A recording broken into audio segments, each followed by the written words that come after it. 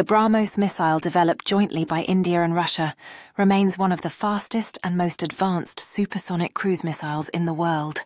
The 2026 version brings enhanced speed, extended range, and smarter targeting systems.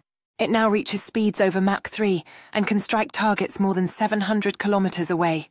Equipped with precision guidance systems and improved inertial navigation, it delivers pinpoint accuracy against both land and sea targets. Its two-stage propulsion system, combining solid fuel for immediate thrust and liquid fuel for sustained speed, ensures that the BrahMos missile remains a formidable weapon in modern warfare.